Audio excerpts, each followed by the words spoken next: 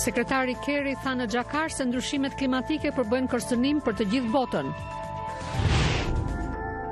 Protestuesit antiqeveritar në Kiev boshatisin sheshin e protestave për të vënë në zbatim ofertën e qeverisë për amnisti. Në Irak, kleriku radikal shiit Moqtada al-Sadr njofton se do të tërhiqet nga politika.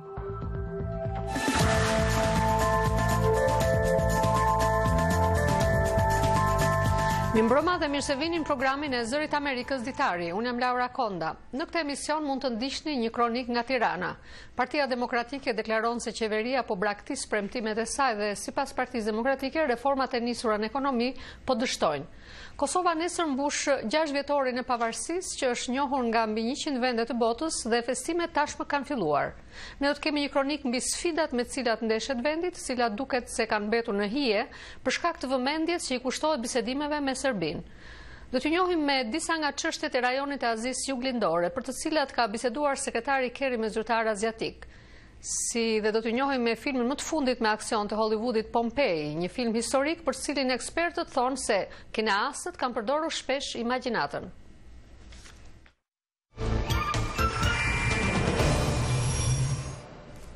Sekretari i Shtetit John Kerry gjatë vizitës së tij në Indonezi foli sot para një audience në Xhakartë për çështjen e ngrohjes globale. Ai tha se ndryshimet klimatike përbën kërcënim për të gjithë botën.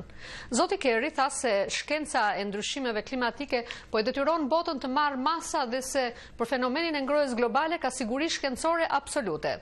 Sekretari i Shtetit tha se 97% e shkencëtarëve janë të një mendimi se në planetin ton janë duke ndodhur ndryshime klimatike dhe se ato shkaktohen nga aktiviteti njerëzor.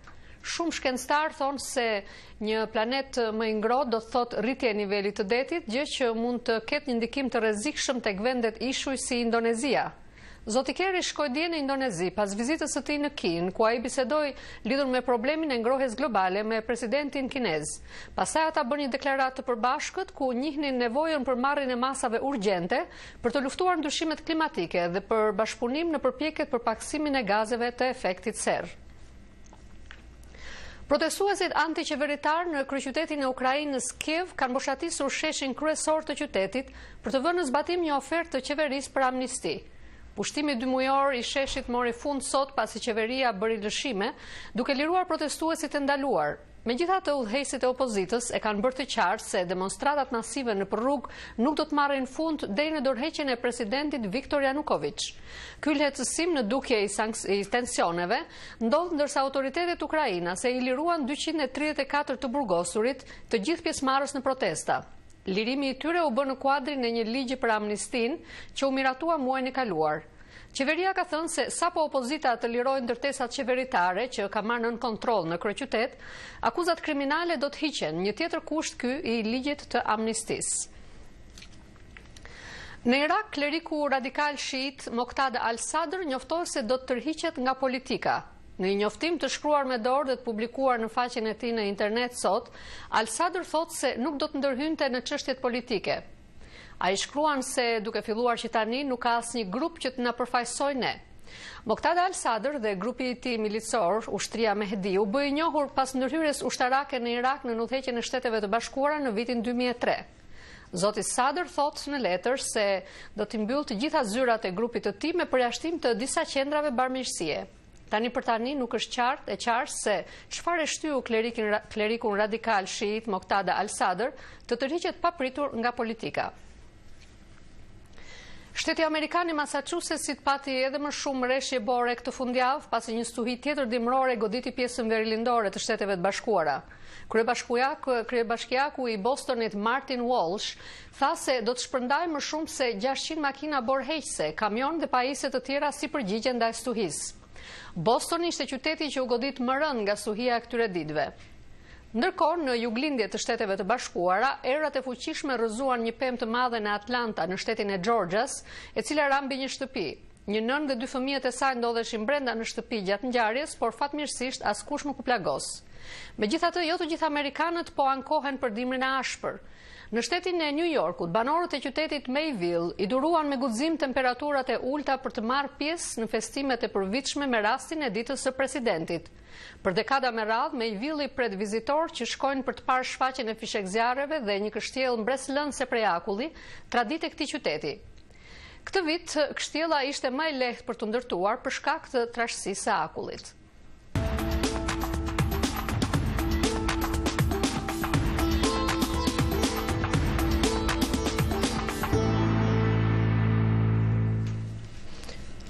Në Tiranë, Partia Demokratike e Opozitës deklaroi sot se qeveria po i braktis premtimet e saj dhe sipas saj reformat e nisura në ekonomi po dështojnë. Opozita po organizon një tubim proteste në përvjetorin e rrëzimit të monumentit të diktatorit komunist Enver Hoxha. Kjo sipas kryetarit të opozitës Lulzim Basha është një mënyrë për të tërhequr vëmendjen për varfrinë dhe problemet ekonomike që po shtohen. Korrespondenti ynë Liria njofton nga Tirana. Partia Demokratike e Opozitës bëri të ditur se protestat që po organizon kanë në qendër shqetësimin mbi vështirësitë ekonomike që po kalon vendi. Sipas drejtuesve të saj, varfërinë dhe problemet ekonomike po i shkakton qeveria socialiste me paaftësinë e vet. Kështu deklaroi kryetari i Partisë Demokratike Lulzim Basha në konferencën e Tiranës, ku theksua se tashmë është koha për protesta ndaj krizave që po shkakton vetë qeveria. Kush kërkon të mësojë, e të kuptojë, sepse po bëhet keq e më keq. Çdo ditë e çdo javë me këtë qeveri përgjigjen e gjen tek mashtrimet kolosale me të cilat mori votat Edi Rama, tek dështimet spektakolare që po shënon qeverisja Rama Meta, tek arbitrariteti dhe paaftësia që ka ngritur në sistem. Kjo dyshe për të mbuluar sadopak mashtrimet dhe dështimet. Zoti Basha tha se varfëria po shtohet, ndërsa qeveria nuk po jep zgjidhje, por është shkëputur nga realiteti ku njerëzit vuajnë nga papunësia dhe humbja e shpresës. Kërkojnë ballafaqim qytetar, politik dhe demokratik me qeverinë dhe qeveritarët. Kërkojnë rrugdalje nga dara e krizës dhe përkeqësimit që vetëm shtrëngohet si një mallkim në tamtamat propagandistike të dyshes Rama Meta.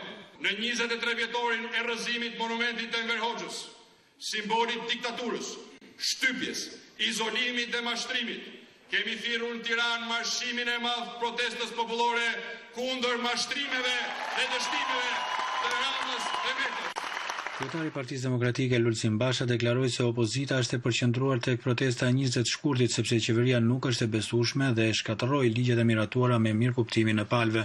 Opozita po organizon një marshim proteste pas një jave, i cili përkon me përvjetorin e rrëzimit të monumentit të diktatorit Enver Hoxha në sheshin Skënderbej. 20 shkurti i vitit 1991 është blendur në histori, në kujtesën tonë kolektive, në ndërgjegjen kolektive të gjithë shqiptarëve të lirë, si dita e madhe e rinisë së Tiranës, dita e madhe e Tiranës demokratike, që hoqe e para nga toka e saj, monumentin e diktatorit. Nga ana e qeverisë janë miratuar ndërkohë 2 komisione parlamentare ku opozita ka përparësi. Njëri komision u ngrit për të hetuar emërimet dhe shkarkimet e bëra nga qeveria e re në radhët e drejtuesve të policisë së shtetit pas pretendimeve të opozitës për shkelje ligjore në këtë fushë, ndërsa komisioni tjetër pritet të nisë reformën territoriale administrative, ku ndihmesa e opozitës vlerësohet si e nevojshme, ndaj dhe komisioni u ndërtua me një numër antarësh të barabartë dhe me të drejtë vetoje për opozitën. Komisioni ka 8 antarë nga socialistët dhe 8 antarë nga opozita, por praktikisht ai nuk mund të veprojë sepse Partia Demokratike nuk po merr pjesë. Për Zërin e Amerikës, Liria, Tiranë. Kosova nesër mbush 6 vjetorin e pavarësisë, të njohur nga mbi 100 vende të botës, ndërsa festimet tashmë kanë filluar. Përfshirja e saj në një proces bisedimesh për normalizimin e marrëdhënieve me Serbinë, që kundërshton pavarësinë e Kosovës, duket se ka lënë në hije shumë nga sfidat me të cilat përballet vendi, përfshirë edhe rimëkëmbjen e ngadaltë të ekonomisë. Nga Prishtina njofton korrespondenti ynë atje Leonat Shehu. Dhjetra qytetar janë përfshirë në ngjyrosjen e monumentit Newborn që është shndruar në simbol të shpalljes së pavarësisë së Kosovës 6 vjet më parë. Vullnetarisht ata ju bashkuan thirrjeve të autorit të këtij monumenti, Fisnik Ismaili, për të ngjyrosur atë me simbole të uniformave të ushtrive që luftuan për lirinë e Kosovës. Ngjyrosja është pjesë e manifestimeve 4-ditshme me rastin e 6 vjetorit të pavarësisë, ndërsa manifestimet qendrore priten nesër. 6 vjet më parë, më 17 shkurt, Kosova shpalli pavarësinë e saj 9 vjet pas përfundimit të luftës që mori fund me ndërhyrjen e NATO-s. 6 vjet më vonë njës të çështjeve ekonomike të rreqin vëmendjen në përparimet e pamjaftueshme në rimëkëmbjen ekonomike. Safet Gërgjaliu, kryetari i Odës Ekonomike, thotë se pavarësia e Kosovës duhet të fuqizohet nëpërmjet zhvillimit ekonomik. Sepse mund të arrijen marrëveshje të shumta politike, por gjithato mund ta kenë vetëm qëndrueshmërinë dhe garancën përmes zhvuljes ekonomike. Dhe në këtë drejtim ndoshta kjo krem të 6 vjetorit të pavarësisë kishme pas vërtet një simbolik ose kishme pas një peshë shumë të madhe me efekte multiplikative ta kishim ekonominë atë që kemi dëshiruar dhe atë që e kemi rekomanduar si ekspert. Ndërsa Ibrahim Rexhepi, kryeredaktori i revistës Ekonomia, thotë se pritjet që pas pavarësisë do të ketë një zhvillim më të madh ekonomik kanë qenë të paqëndrueshme dhe jo reale. Këto pritje nuk kanë qenë vetëm pritje të qytetarëve, por qoftë edhe të establishmentit politik apo të strukturave të tjera të cilët pak të përfshirë, të rrëmbyer nga emocionet, nuk kanë vlerësuar situatën reale në cilën gjendet ekonomia e vendit, e posaçërisht kur kemi parasysh që kjo pavarësi ka ndodhur në kohën e thyrje shumë të mëdha që ka ndodhur në tregjet globale që domosdoshmërisht ka reflektuar në çështjen në Kosovë. Zoti Rexhepi numëron disa nga dështimet dhe problemet me të cilat përballet ekonomia e Kosovës. Struktura e investimeve nuk ka qenë drejt përmirësimit të ambientit për ekonomi, të krijimit të qëndrueshmërisë apo edhe të rritjes së efikasitetit të institucioneve. Dhe të gjitha këto dështime, kur i ashtohen edhe informaliteti shumë të lartë, korrupsionin, krimin, gjitha bashkë ka ndikuar që të jemi në situatë e cila jo vetëm që nuk përmbush nevojat tona, por edhe pak e zbeh vizionin, e zbeh shpresat për ardhmërinë e vendit. Edhe zoti Gërgjaliu dhe zoti Rexhepi thonë se Kosovës i mungojnë reformat i mirëfillta dhe një vizion i qartë drejt zhvillimit më të madh ekonomik. Është koha kur duhet vërtet jem të orientuar drejt internacionalizimit të ndërmarrësisë kosovare, drejt fuqizimit të ndërmarrjet vola të mesme, drejt certifikimit të produkteve made in Kosova, drejt eliminimit të burokracisë dhe të korrupsionit për të tërhequr investorët huaj dhe mbi të gjitha ta fuqizojmë dhe ta mbështesim procesin e fuqizimit të rendit dhe ligjet si garancë ose si emrues i përbashkët i zgjidhjes së gjitha problemeve, do të thotë aktuale në ekonominë kosovare. Kësha thotë që një qeveri jashtme vetëm duhet të merr parasysh mënyrën si ka punuar qeveria deri tashme dhe të bëjë korrigjimet në ecje, po edhe në vizionin e saj. Do thotë të merret shumë më tepër me problemet e mbrojtshme, edhe ta kuptoj se ajo është përgjegjëse për ngritjen, ndërtimin edhe menaxhimin e shtetit, e jo vetëm për të përkujdeset për tenderat publik apo mos them të përkujdeset edhe për përfitimet të grupeve të caktuara apo biznese të caktuara në rastin e shpërndarjes së parës publike. Kosova shpalli pavarësinë e saj më 17 shkurt të vitit 2008 në bazë të planit të krye negociatorit të Kombeve të Bashkuara Marti Ahtisaari. Deri tash ajo është njohur nga më shumë se 100 vende të botës. Pavarësia e saj vazhdon të kundërshtohet nga Serbia, e cila është pajtuar të angazhohet në bisedime për normalizimin e marrëdhënieve me Kosovën, me që kjo është kusht për rrugtimin e saj drejt integrimeve evropiane. Për Zërin e Amerikës, Leonard Shehu, Prishtinë. Shëngjini është nga portet e rëndësishme të Shqipërisë, kjo dhe për shkak të afërsisë me rrugën e Kombit, si dhe me vendet e tjera të rajonit. Megjithatë, aftësitë e tij përpunuese vazhdojnë të jenë të ulta. Me ndërtimin e kalatës së re, pritet të rritet aftësia përpunuese e mallrave, ndërkohë që do të nisë punën edhe linja e tragjetit të udhëtarëve. Korrespondenti i Zërit Amerikës Plum Sulo ishte në Shëngjin, ku përgatiti kronikën në vazhdim. I ndodhur në veri të Shqipërisë, Shëngjini vlerësohet si një ndër portet më të rëndësishme në Shqipëri, si dhe në gjithë rajonin e Ballkanit, kjo për shkak të afërsisë me rrugën e Kombit që lidh Shqipërinë me Kosovën, si edhe me vendet e tjera të rajonit. Por me gjithë rëndësinë e tij strategjike, porti i Shëngjinit vazhdon të ketë kapacitete të ulta përpunuese për mallrat. Drejtori i këtij porti, Gjovalin Tusha, thotë se aktualisht përpunohen rreth 1000 ton mallra në ditë, ndërkohë që kalata e re ndërtuar në portin e Shëngjinit pritet të rrisë aftësitë përpunuese në këtë port. Ne kemi arritur për vitin 2013 përpunojmë afërsisht rreth 300.000 tonë mall. Kryesisht mallat që përpunohen në portin e Shëngjinit janë si cimento, klinger, i cili vjen nga Ravena për kolaçemin, dhe materiale materiale ndërtimit, kryesisht tjegulla, tulla e tjera. Perspektiva për portin e Shëngjinit kryesisht do të ndryshojnë me hyrjen në punë dhe të kalatës së re, një investim i Bashkimit Evropian rreth 4 milionë euro dhe gjithashtu është akorduar nga qeveria shqiptare rreth $500.000 për thellimin e bazenit, i cili është një problem për hyrjen e anijeve me tonazh të madh në portin e Shëngjinit. Shëngjini është porti më i afërt i Kosovës, por megjithatë për shkak të kapaciteteve të ulta përpunuese, Kosova vazhdon të përpunojë shumë pak mallra përmes këtij porti. Aktualisht Kosova në portin e Shëngjinit përpunon shumë pak mall. Kjo është sepse ne nuk kemi kapacitetet përpunuese në këtë port. Në portin e Shëngjinit për vitin 2013 janë përpunuar vetëm 4.000 tonë, më thonë jashtëzakonisht pak.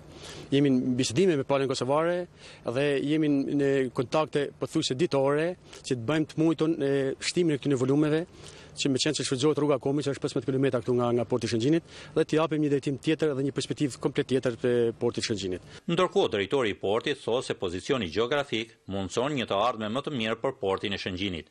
Një projekt ndërkombëtar i quajtur Shqiponia e Adriatikut, që tani po tërheq vëmendjen e investitorëve të fuqishëm. Ky projekt parashikon që porti i tanishëm të mbetet për anije turistike dhe jatet, ndërkohë që porti i Mallrave të spostohet rreth 1 kilometër. Është një projekt i cili ka fituar një çmim në arenën kombëtare nga World Finance në 100 projektet më të mira në botë, ku marrin pjesë rreth 50.000 projekte. Dhe të fitosh në 100 projekte më të mira në botë do të thotë që është projekt i cili vlen për të bërë.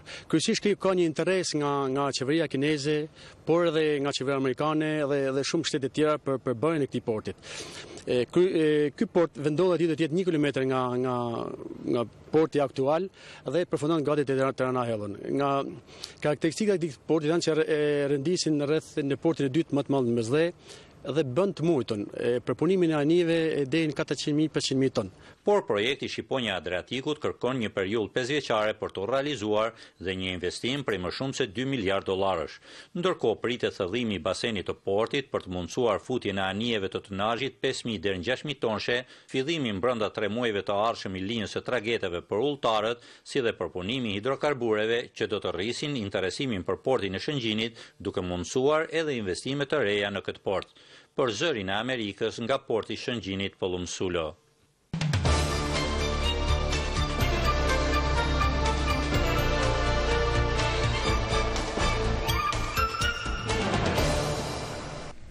Sekretari Amerikan i Shtetit John Kerry thotë se veprimet e paparalajmëruara dhe të njëanshme në ujërat e kontestuara të detit të Kinës Jugore sfidojnë stabilitetin në rajon.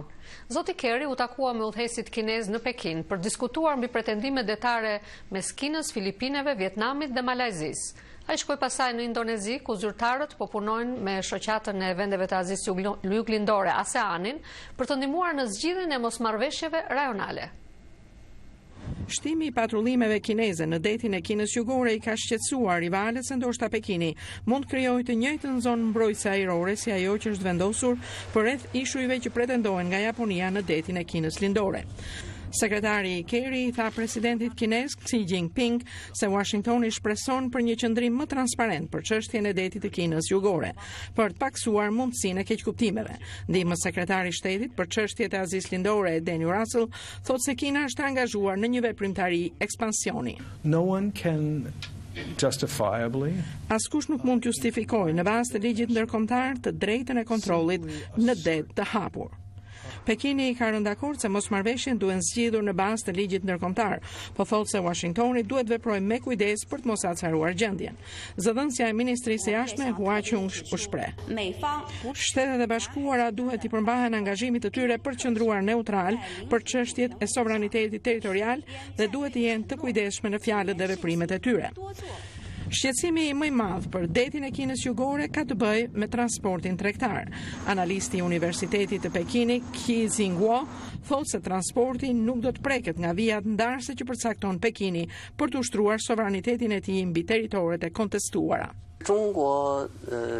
Qeveria kineze ka thënë se disa herë se lundrimi është i lirë në këto territore, megjithë vijën ndarse që ka vendosur. Me fjalë të tjera, kjo vijë ndarse nuk është në kundërshtim me kërkesën e Shteteve të Bashkuara për lirinë e lundrimit. Profesori i Universitetit Amerikan Lou Goodman thotë se kërkesat për tregtinë dhe sigurinë e bëjnë detin e Kinës Jugore një zonë potencialisht të rrezikshme konflikti mes Pekinit dhe Washingtonit. Një fuqi si Kina dhe një fuqi si Shtetet e Bashkuara nuk mund të heqin dorë nga pozitat e tyre. Duhen gjetur zgjidhje të reja për mosmarrëveshjet që të jenë favorshme për të dy palët.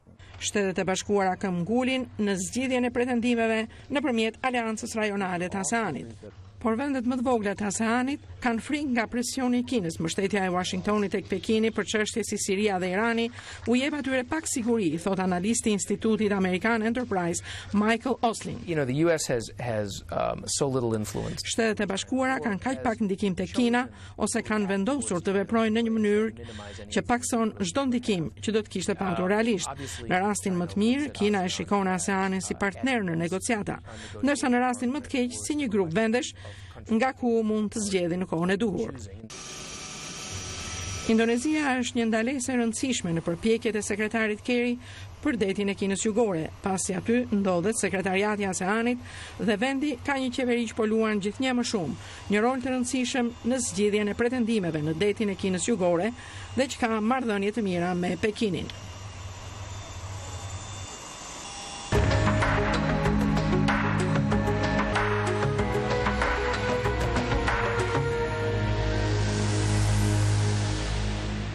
Ndër problemet që kanë dalë deri tani në Soçi, kryesori është i lidhur me temperaturat tepër të larta për konkurrim në sportet dimrore. Sportistët ankohen se rezultatet po diktohen nga bora e butë dhe se të bëri ski në atë mjedis është sikur të bësh ski gjatë pranverës. Kur ngjitesh në gjysmë të shpatit malor, ku janë ndërtuar pistat olimpike, vëre një peizazh që i përngjan stinës pranverore. Në drek, bora fillon të shkrijë dhe konkurrentët heqin shtresat e veshjeve dimrore, disa prej tyre duke konkurruar me bluza të lehta. Por mjeku sportiv Sergej Litkov, banor i kësaj zone, thotë se nuk ka arsye për të shqetësuar. Çdo gjë do të shkojë në rregull. Bora në majtë e malit ka trashësi rreth 2 metra. Pohimet e tij nuk janë ngushëllimi mjaftueshëm për skiatoren Alessia Dipol. Sot do të bëja stërvitje, por bora ishte tepër e butë. Nuk më pëlqen kur bora është në këtë gjendje. Skijimi ngadalësohet, është sikur të skijosh në shkum shampoje. Skiatorët ankohen se rezultatet po diktohen nga bora e butë, por rrjedhoi organizatorët kanë vendosur të zhvillojnë garat herët në mëngjes. Në majtë të malit Roza Kutor, gjatë natës temperaturat bien nën zero, por në drek në pjesën qendrore të pistës, temperaturat arrin deri në 13 gradë Celsius. Yvonne Batal është vullnetar nga shteti amerikan Utah, një ndër destinacionet kryesore amerikane për sportet dimrore. Në maj, gjendja është mjaft e mirë, kushtet janë fantastike, por në rrëz të pistës, bora është sikur të skijosh në pranverë. Një armadë vullnetarësh po punon për të kapërcyer problemet e këtij fronti të ngrohtë që pritet të zjasë deri të mërkurën. Vullnetari amerikan John Lychak ka punuar në pistën e skive. Turni ynë fillonte nga mesnata deri në 8 të mëngjesit. Ishim rreth 30 deri në 40 vet me pompa me presion që shërbenin për të mbuluar pistat me borë, por bora ngrinte gjatë natës dhe krijoi sipërfaqe e dëshiruar. Me ndryshimet klimatike, teknologjia bëhet një faktor gjithnjë më i rëndësishëm. Një studim i ri tregon se temperaturat mesatare në shkurt për Soçin dhe qytetet e tjera organizatore të lojrave olimpike dimrore janë rritur 7 gradë Celsius gjatë shekullit të kaluar. Në malet rrotull Soçit, shqetësimi kryesor është si do të jetë gjendja e borës për aktivitetin e fundit olimpik të këtyre lojrave, garat e 23 shkurtit me ski në distanca të gjata. Në majtë të malit temperatura është pak më ulët se këtu, por ka ende shumë aktivitete në pistat në rrës të malit. Aty është problemi më i madh. Kolegja e tij beson se do të ketë borë të mjaftueshme për aktivitetin. Do të kemi një mrekulli bore. Për momentin, shpresa kryesore në Soçi është për një ftohje të temperaturave dhe ndezjen e konkurrencës olimpike.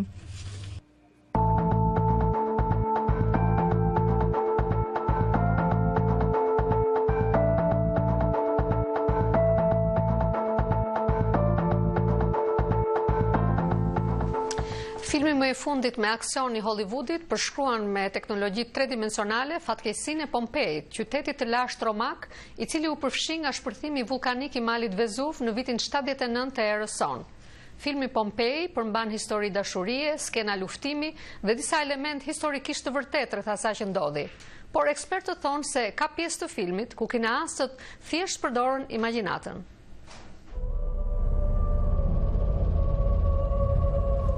Historia e Pompeit tremb imagjinatën e shumë njerëzve, sidomos për shkak të imazheve të tilla.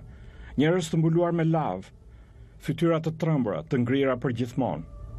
Regjizori i filmit Paul Anderson shkoi vetë në qytetin antik për ta parë nga afër. Janë gjetur dy trupa bashkë të dashuruar thjesht po shihnin njëri tjetrin. Dhe mua kjo më preku shumë dhe u bë baza e të gjithë filmit. Përveç historisë së dashurisë, filmi është edhe një kënaqësi nga aspekti vizual për shikuesit dhe shkencëtarët, duke përfshirë edhe ekspertën e vulkaneve, Rosalie Lopes dhe arkeologen Sarah Yeomans. I think they did a wonderful job. Mendoj se ata bën një punë të mrekullueshme për rikrijimin e qytetit. Mendoj se për këtë lloj filmi u shpik teknologjia 3D, të bën të zhytesh në këtë qytetërinë të lashtë dhe në tërë spektaklin e tij.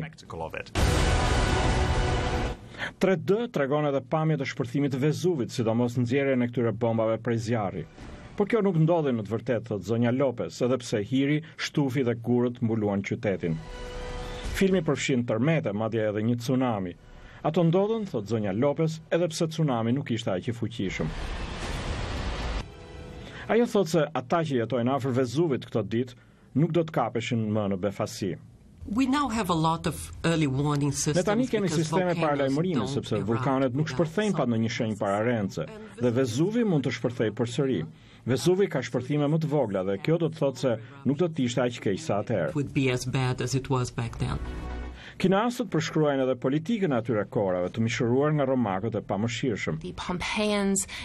Pompeasit nuk e konsideronin veten tërësisht romak. Ata u përfshin pa dëshirën e tyre kur perandoria po zgjerohej. Dëshira për liri është një temë që përfshihet në të gjithë filmin, thot Adewale Akinoja Akbaye.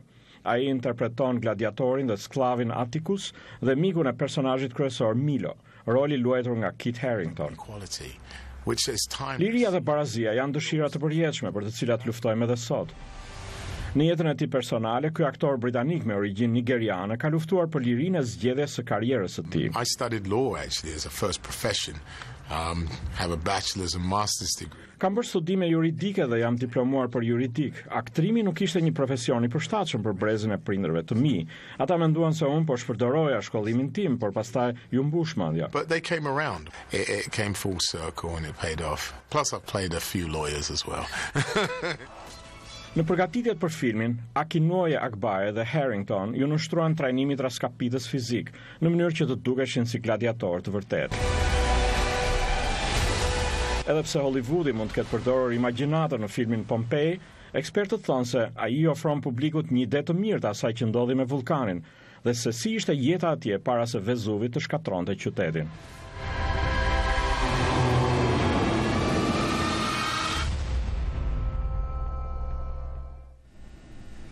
Flaka olimpike është fokusi simbolik i çdo loje olimpike që zhvillohet në Soçi. Flaka olimpike gjigande në qendër të parkut olimpik uturin me të gjithë madhështinë e përmasave të saj. Vizitorët e parkut olimpik thonë se bubullima e flakës dëgjohet deri qindra metra larg vendit ku digjet. Flaka olimpike qëndron 50 metra e lartë në kazanin që simbolizon zogun e zjarrit, një personazh i njohur i folklorit rus. Në bazën e kazanit duken dy krah që shtrihen jashtë, ndërsa gryka e tij ka një diametër prej 3 metrash e gjysmë. Flaka e krijuar nga djegja e gazit natyror krijon një uturim të ngjashme me atë të një avioni reaktiv.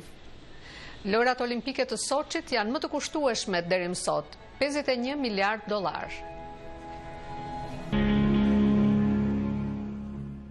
I'm Manila Neck, from English with Manny and Maury. This is VOA.